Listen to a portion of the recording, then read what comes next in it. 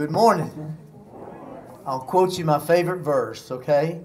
He that tooteth not his own horn, the same shall not be tooted. Now you'll find that in the book of Deuteronomy, if you don't know where it is. Let me just say that on the dictionary project, how proud we are of what we were able to accomplish. I know that coming up, those of you that know me, I have 12 sisters and I have 3 brothers. There's 16 of us all together. And I struggled in school. I flunked the 2nd grade, the 6th grade, and dropped out in the 10th grade. As a teenager, I came to know Christ as my Savior, and it turned my life around. I went to the store and I bought me a pocket dictionary. I carried it with me everywhere I went. And every time I read a word that I didn't know, I looked it up, it became my vocabulary word. Went back to high school at night for 3 years, got a high school diploma. Then 4 years of college, and got me a college degree because someone directed me to get a high school education, go buy me a dictionary, and that's why I'm glad that we give the dictionaries out. And so I took the horn for Rotary and what we've been able to get accomplished here locally. Let's pray. Our Father, we're grateful that you've allowed us to be here. We thank you for your love, your goodness to us. We thank you for Rotary, what we do internationally and what we do locally. I pray that you'll bless the Golds program today, bless this food to our bodies, and we'll be grateful for what you choose to accomplish. In Jesus' name, amen. Thank you to Locke, and also for the story and the impact that dictionaries had on his life, and I know the impact it's having on others. Thank you to Robin for greeting us, and Debbie for the programs as always. She spends a lot of time on those. Thank you. I'm excited to be here and very excited to be with our student and our Rick Perkins Award winner, who you'll be introduced to in just a second. But Janet Smith, she needs no introduction, does she? No. She is our goal coordinator and director of student activities. We also have Susan Hammock, if Susan will stand up. Susan is our coordinator for student activities, and she coordinates our Rick Perkins Award winner. That's our instructor of the year. We have Kelly Braxton, who's our Rick Perkins Award winner, and she'll be introduced and give her speech in a minute more fully by Susan. Joyce Davis. Joyce retired from Oconee Fall Line, but she came back. She helps in our tutoring center. She also works with our Goal and Rick Perkins instructor and student to prepare them for state competition. We have Lucretia Marion. Lucretia was our 2019 Rick Perkins instructor, and she nominated our goal winner, and our goal winner is Summer Pope, and she's wonderful, and I'm excited to get to hear from all these wonderful people today. So without further ado, I'll turn it over to Janet Smith. Well, thank you. I told her I thought she was going to say Brimhilda, and she said she almost did. Anyway, so thank you again for letting us be your program. This is the 49th year at the state level for the GOAL program, but it's your 28th year for having GOAL as your program. And I can keep up with that from the year that I went to work many years ago. GOAL is an acronym for Georgia Occupational Award of Leadership. There are 22 technical colleges in the state of Georgia, 88 campuses, over 600 online classes, over 140,000 students, and we have 1,800 students, and to be selected as the GOAL winner is quite an accomplishment. So we're very proud of you, Summer. But let me tell you where some of these past GOAL winners are now. We have one that's a pilot. We have one that works at Warner Robins Air Force Base. We have the city engineer of Dublin was a GOAL winner. We have someone that works at Diesel Rider Trucking, and this is a female that works there. She was in the diesel program. We have someone who works with TJS Deemer Dana. We have someone that works with CBS in Atlanta. Med First, Oconee Fall Line. Oconee Fall Line. We have someone that's at the Macon Medical Center. Another person that is an Oconee Fall Line instructor now. Someone that was with South Central Health District, Nathan. We have someone that works with the Carl Vinson VA Center and a parapro in a public school. So that's amazing that we have all those people that came through the technical college system of Georgia and are now working at these different places. So that's wonderful for them and for technical college. But how do you get to be a gold student? Instructors nominate students who are in good standing with the college and would be a good ambassador for technical education. And this year the nominees were nominated, and then they went before the selection group of the deans. The deans select the 4 finalists. The 4 finalists then go before the selection committee, which is the Dublin and Sandersville Rotary Clubs. And this year, Catherine Wilcox, Sam Williams, and Eugenia Powell were the judges from Dublin Club, and the 2 from the Sandersville Club. So they had the difficult task of selecting just the winner, the one person. But they have to give a 3-minute speech on what technical education means to them. They have to go through a series of interview questions.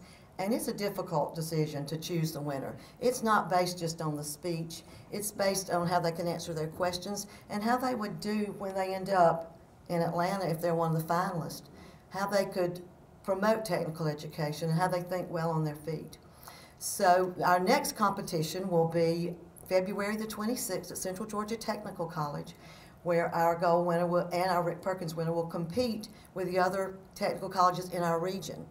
So from there, we will then go to Atlanta in April, and if our gold student is selected a finalist, she will then give her speech again, go through a series of interview questions, and if she's a finalist, then she'll be selected with the other group to do this again.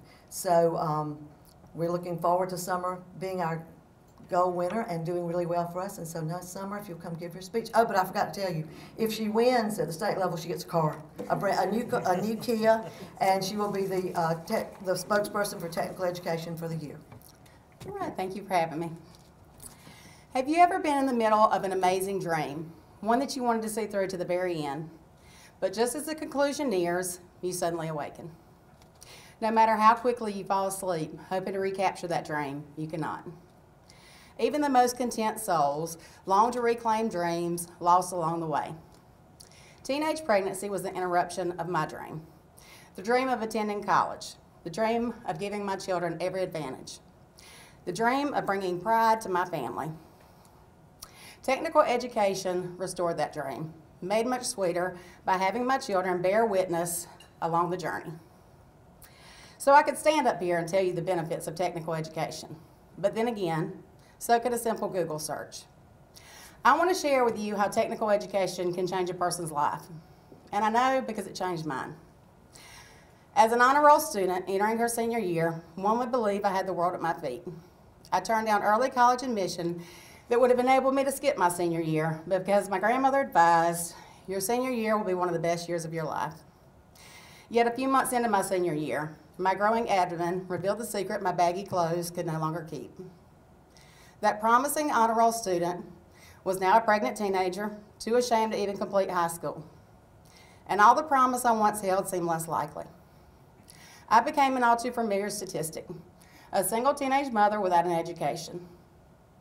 Unable to find work, I began to research programs that offer the high school equivalency exam, which led me to OFTC. With my GED in hand, I was able to obtain work, yet soon found working minimum wage jobs require 60-hour work weeks just to pay the necessary bills. The balance between time spent with a child and providing for that child is a tightrope that all single parents must walk. Time and money are treasures rarely seen. After 7 years of working 2 jobs, the realization that I'd missed out on many pivotal moments in my son's life convinced me to return to OFTC to further my education. While taking core classes for the LPN program, I discovered I was pregnant with my daughter. But this time, I would not drop out. This time, I would succeed. I worked as an LPN for 13 years in long-term care before considering returning to pursue my RN degree. OFTC did not just show me the benefits in returning, it dispelled all of my doubts. How would I afford it? How would I find time? How would I balance the demands of work and school? With OFTC's flexible schedule and payment options, as well as the RN Bridge program, there was no reason not to pursue my degree.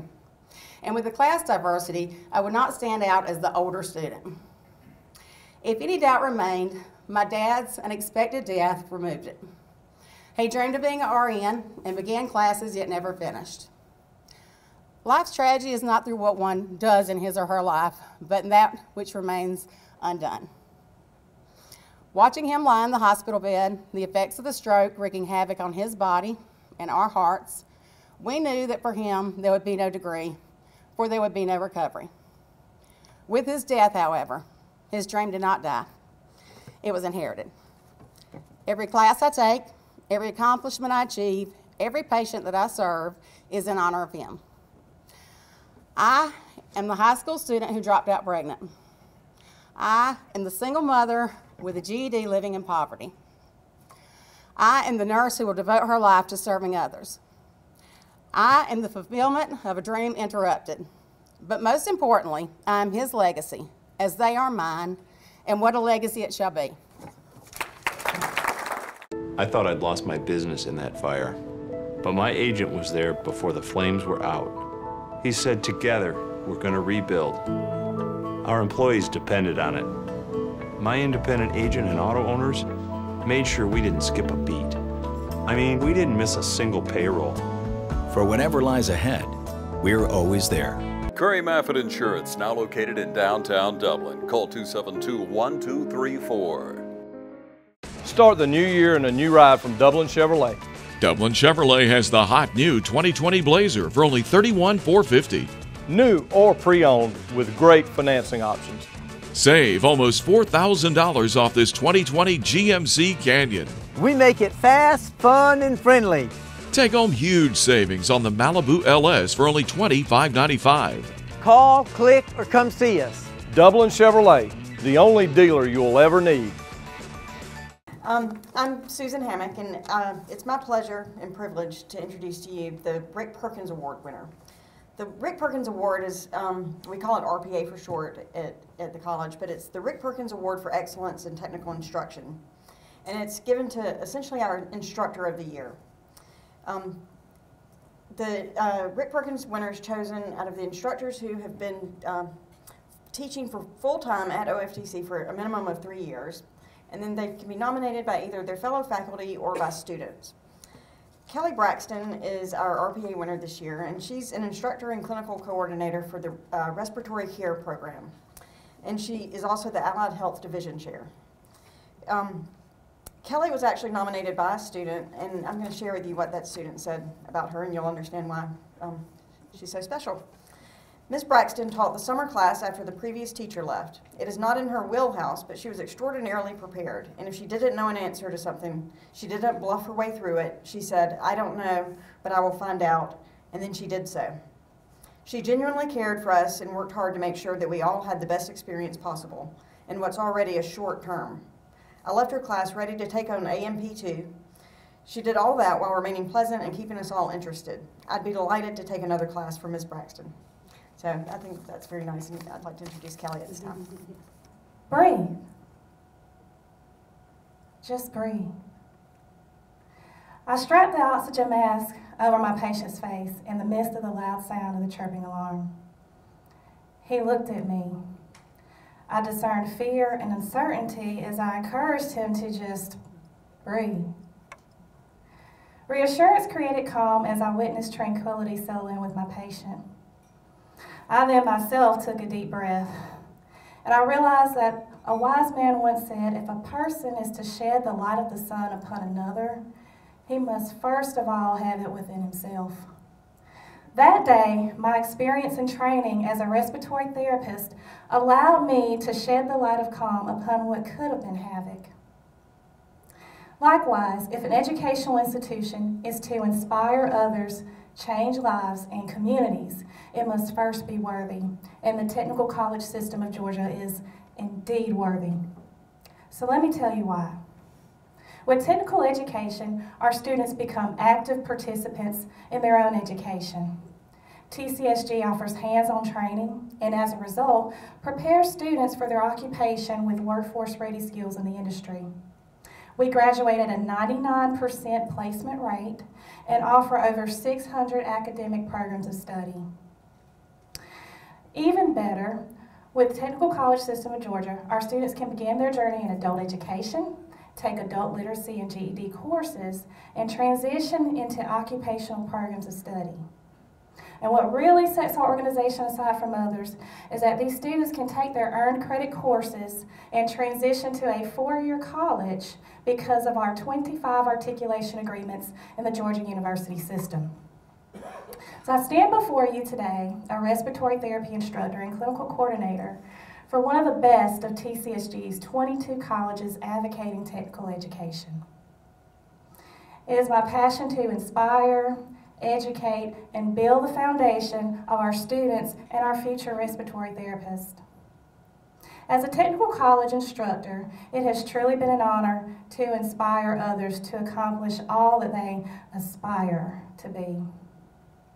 We volunteer our time in the community with affiliate hospitals, both inside and outside of our service area, at career fairs and health fairs. And while we offer our community with free services such as blood pressure checks, pulse oximetry monitoring, and disease management education, our students are simultaneously gaining the skills that are needed to enter the workforce. So, inspire, such a powerful word. It encourages, it motivates, it stimulates. It encourages our students to be successful in achieving their goal. It motivates those same students to become future leaders of Georgia businesses. It stimulates our economy. So in my experience at OFTC, I have discovered that TCSG is not just a system of technical colleges. It is our respirator, breathing life into our communities. Thank you. Kelly, Summer, what an amazing job that y'all have done, and an inspiration that you are to our club and our community. If y'all would please come up, we'd like to present you with a plaque, and y'all please give these speakers a round of applause again.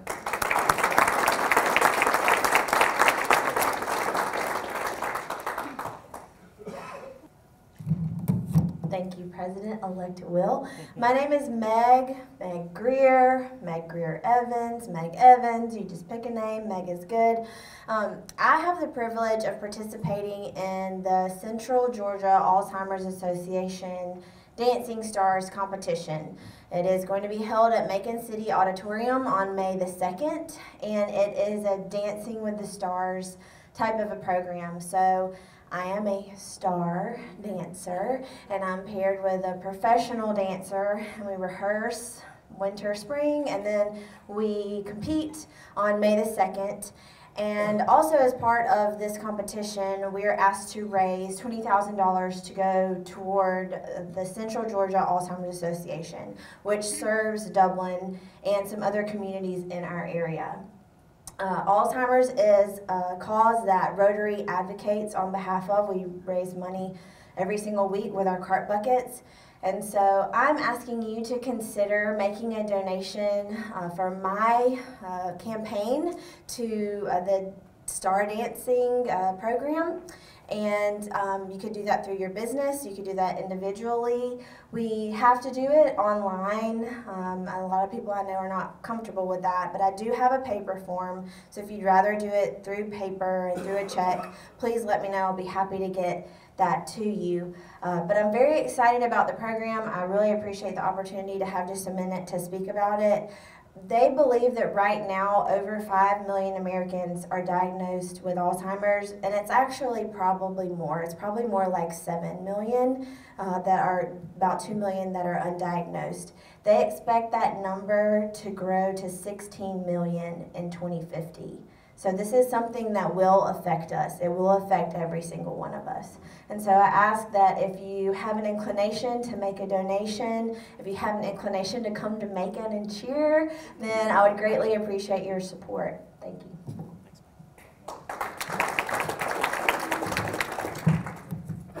Thank you to Meg, and I think we can get some Rotary support for Meg and her campaign coming up with Dancing with the Stars. So thank you for doing that and taking it on. A few other announcements.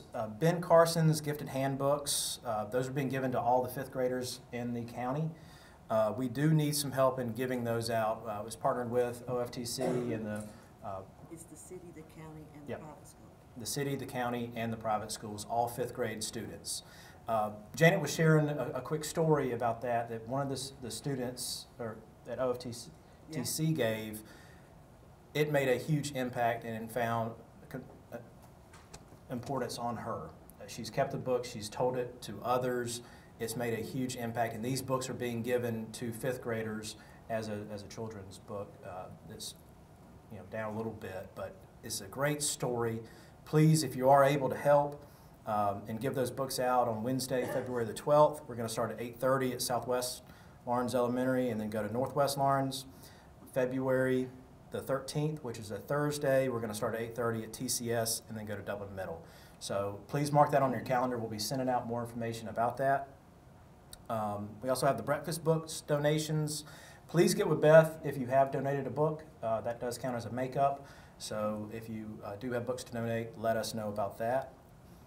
We have 2 names on the table. Please grab those, take a look at it. Don't forget the cart buckets on your table, raising money for Alzheimer's. To our guests, Kevin, Nathan, and Whitney, thank you for being here. And do we have any other announcements to come before the club? All right, the next week's program is Brandon Raphael. He's with the Macon Bacon, which is the baseball team in Macon, so please show up for that. If there's no further business, we are adjourned.